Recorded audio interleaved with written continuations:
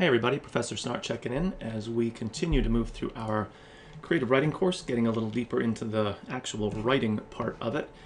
So I'm just looking at our due dates here. We're finishing up Unit 2, which had a couple of different assignments, kind of about maybe the technique of writing and the framing a memory idea, but also then a little bit broader in terms of like what motivates us to write as individuals, but also kind of like culturally or historically, why have we done it, or why do we continue to do it? Why do we want to tell and share stories with one another? Okay, so I'm just going to pop into Unit 2 really quickly then. Oops. So the rules of creative writing. So you'll find that as a link over in our main course page, or our main course menu.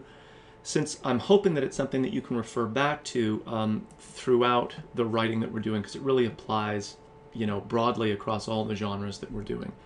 It's a little narrated slideshow, so you can play it, you can listen to the little narrated pieces. The audio's not so good just because the way the program works, it tries to keep the file size kind of smaller, so the audio's not that terrific, but you'll hopefully get the idea. So the one thing that I want you to tell you kind of generally about those rules is that I've created and narrated the slideshow, obviously. And so you might think or maybe wonder if this is just kind of like my take on creative writing. Are these professional industry standards, or how does that exactly work in the world of writing, which can be, to some people, pretty subjective, just like other art forms are. And so it's kind of it's a middle ground, but to be honest with you, it shades less to the purely subjective, and this is just how I like it done sort of a thing, and really more to, for lack of a better term, a professional standard. In other words, if you asked most working, published creative writers or creative writing teachers, they would probably agree in whole or in part with most of what we're presenting here. Not that they would agree with me personally, but they'd agree with the idea because it's sort of like generally accepted. And so a lot of it has to do really fundamentally with like thinking of yourself as a writer, and in the context of our course, not writing really for your own pleasure or just to express an emotion, like you're frustrated, you want to get that out, you're happy, you want to get that out. That's that therapeutic kind of writing.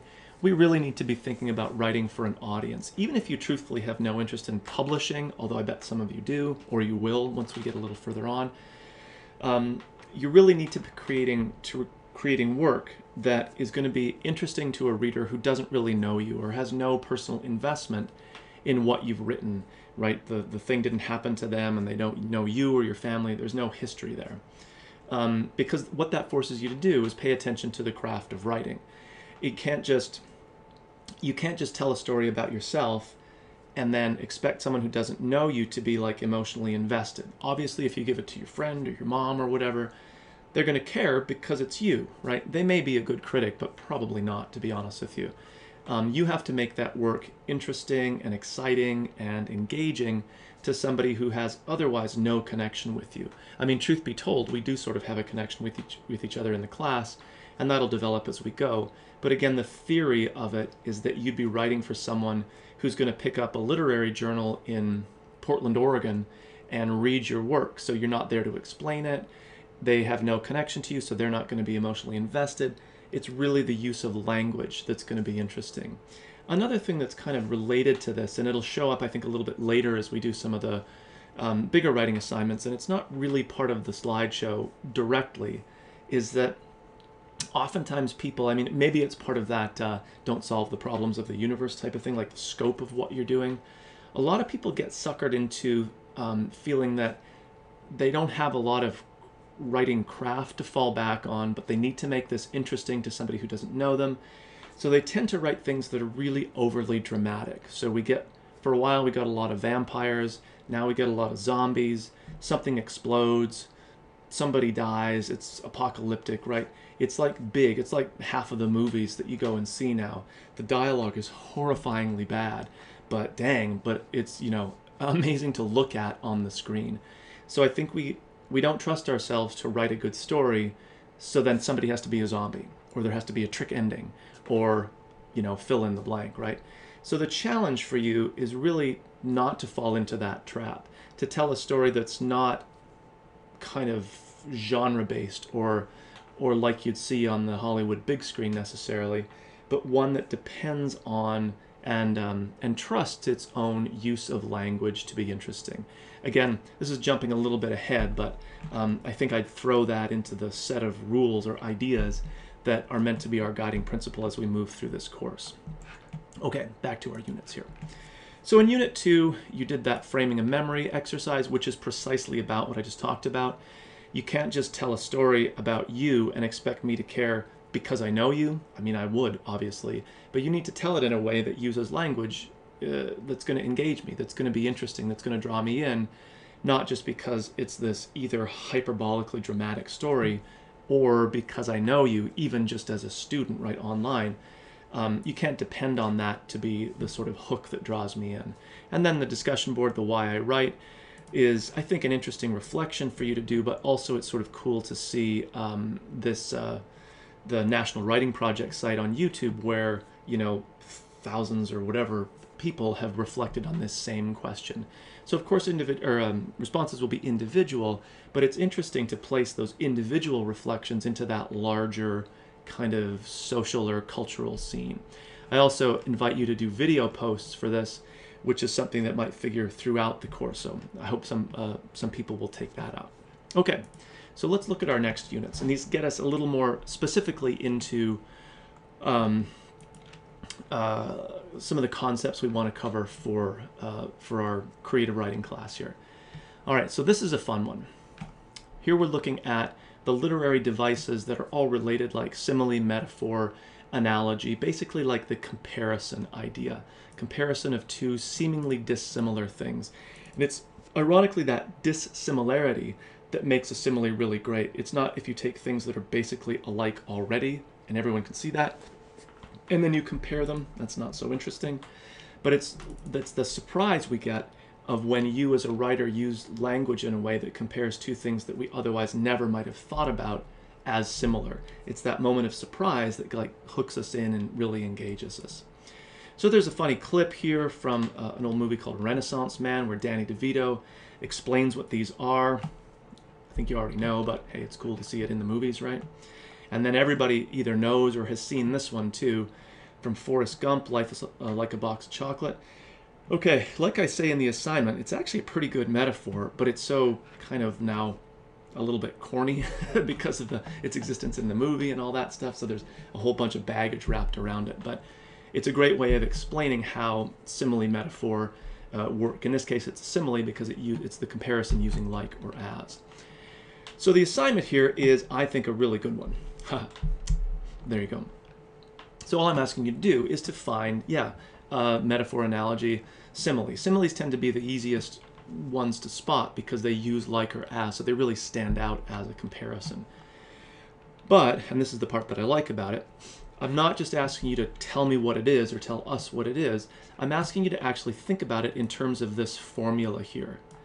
So again, Life is Like a Box of Chocolates is a really good one because it plugs right into this formula and really shows one way in which simile can be really, really powerful.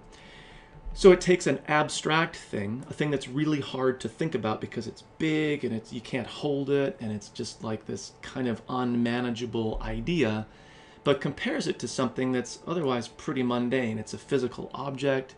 In this case, in this example, it's even like small and fits in your hand. So it makes this big, almost unthinkable thing sort of like thinkable, approachable. We can imagine it and think about it by making the analogy to this very mundane or concrete thing. So that's what I want you to do with the example that you find. Don't just tell us what it is, but actually plug it into the formula so you really see how it works. The other little piece to this is that I don't want you to just Google simile and like take whatever it gives you. That's lame. Do the work of pulling a book off your shelf or listening to music that you've got or whatever, and listen for how these are working in situ or in their actual context. Again, don't just Google something and let it spit an answer at you in a quarter of a second or whatever it takes, and then, oh, that's the simile you all of a sudden love. Don't do that. Find one from something that you're already kind of interested in. Plug it into the formula, explain to us how it works, and then as always, be sure you're doing this response part of the posts as well, or of the post as well. Okay, so quickly back to our due dates, because what we'll see is that in an effort to give ourselves a little more time as we work towards our first workshop, which is coming up relatively soon in the context of how fast we move, we're actually doing units 3 and 4 due on the same date. It gives you a little bit more time to be working on this short story, which you should be having in kind of the back of your mind, although I know there's a lot of other stuff going on for us right now. Okay, so we just looked at that simile assignment, the metaphor analogy, right, that literary device. And then for Unit 4, another, I think, pretty fun one. Some ideas about the theory of short stories. It's pretty simple on paper here to look at, or on the screen to look at, but it's like, how do you actually make this happen, right? That's the hard part. If it was easy, everyone would be a bestseller, but it's clearly not, so we want to go backwards. So I'm going to let you work through that. Again, it's very kind of abstract. It's making it happen that's the challenge.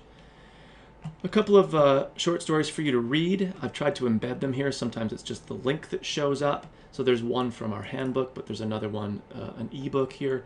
And I want you to read for the way in which these short stories subscribe to or maybe deviate from, or how they manipulate that theoretical idea of how stories work that's presented here. They have this kind of rising action, this climactic moment, the kind of thing that happens, and then the falling action. And you'll see that it's presented here as a pretty symmetrical pyramid, but depending on when this climactic thing happens, it could be much more over at the start, that turning point. It could be right at the end and there's hardly any falling action. It just sort of ends and we're left to wonder what's going on. But it's important that your stories have all of these parts. Maybe not perfectly symmetrical like that, but you should be aware of kind of the it's not even organization so much as like narrative flow or pacing of the thing. Okay, but here's the assignment. All right, a tchotchke, a little thing, a trinket, a dust collector, right? We all probably have these. Don't lie, I know that you do. We're going to write about them, but we're going to do so following the model that's provided by this really interesting book called Significant Objects. And so the premise of the book was to take these otherwise valueless things, like this little guy or these little things, and have authors, some of them famous, some of them you've probably never heard of, write completely fictitious backstories for them, so completely made up, and then sell them on eBay and see how much money, how much value they could be given. Now, it was completely above board in as much as I mean, most of the backstories were so wild that nobody, I think, reasonably would think they were true, but they were also very forthright about these were written by authors, they were made up, they're part of this project, so there's like other reasons that they probably took on value, like if the author's famous enough, then somebody wants to own the thing, and blah, blah, blah. But it's kind of an interesting thought experiment in how our work as a writer, telling a story, can imbue an otherwise kind of like meaningless object with meaning. And again, think about this. If I own this and it was given to me by my mother on some vacation that we were on, like a family thing, then it has personal value to me. Okay, so that's value of a sort. But what your job then is to tell a backstory about it that's going to make it interesting to somebody else who doesn't have that same emotional attachment to it. So you can't just write a backstory that says, well, my mother gave me this and I really like my mom, so duh, $10 please. That's not going to work. It has to be much more inventive than that. So you can listen to the audio, which is where I first ran into the book here. Again, because of some browser issues, it doesn't show up nicely, so you can follow the link here. But you also have to follow the link to the Significant Objects website and read a few of the examples there. The one that I linked to here is a really good one because it's so like inventive and far-fetched, and it tells this really pretty big story in a very, very succinct way, so really good use of language.